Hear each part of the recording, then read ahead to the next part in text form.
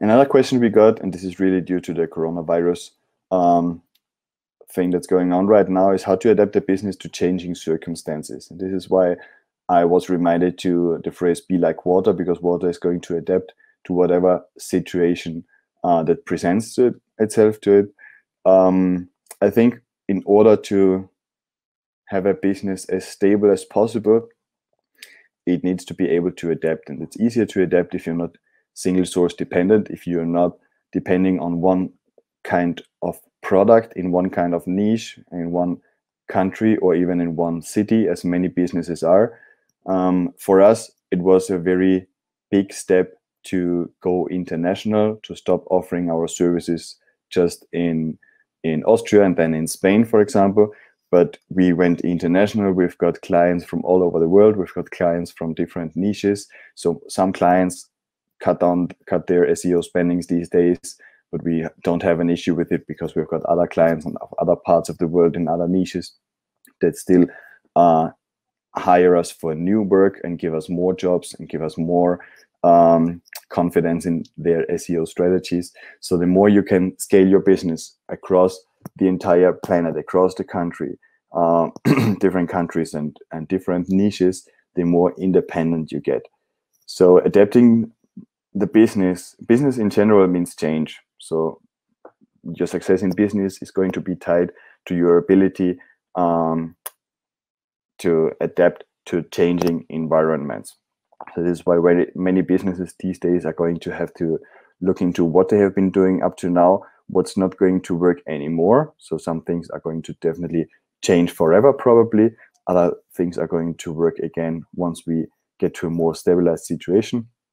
And then we need to see what can we, for example, digitize in our business. Even if it's a very traditional business, there might be things we can digitize. There might be things we can offer in a different way. There might be info products coming out of our experience where we can actually sell our intellectual property on a digital platform. There might be courses. There might be other ways of delivering only part of our services. If we manufacture, we might have patents.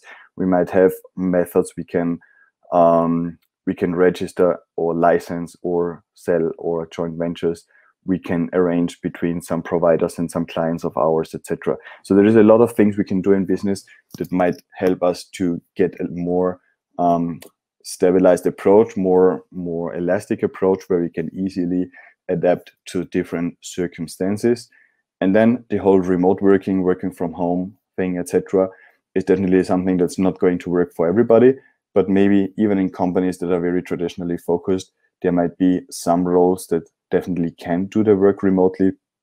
And it's going to add a lot of flexibility, not only for a quick adaptation to these circumstances, but also for the hiring process. There are a lot of companies, even agencies, that tell me they don't get enough qualified people right now to work at their agency, and very often it's location related. So being able to hire people from abroad, from other countries, from other time zones, etc., is going to add a lot of value and a lot of potential for the future to your business. So definitely how to adapt a business to change is really being open to change, accept the change, I guess.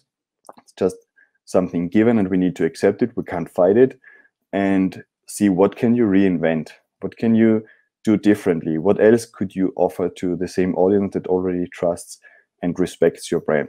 So there is a lot of things that can be done here. I think unless you're open to accepting the change, nothing is going to happen. So embrace it, see what you can do with it. If you want to bounce some ideas, send me an email. I'm always happy to talk about business. It's just something I really enjoy. This is my email address, by the way. Also, if you have any inquiries on SEO or online marketing, or just want to get another point of view, happy to share what I think about your situation. And yeah, one of the things you might want to look into is getting a quick audit on your site. If you haven't done any SEO or you want to know where your site is in terms of SEO, check out seoleverage.com. We've got a quick audit. It's $20 right now, I think $22. And it's going to give you a quick overview we put together for you and streamlines your SEO efforts.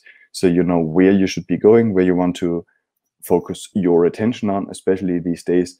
You would like to make sure that whatever you focus on, where you spend your resources on, is going to really bring your site forward.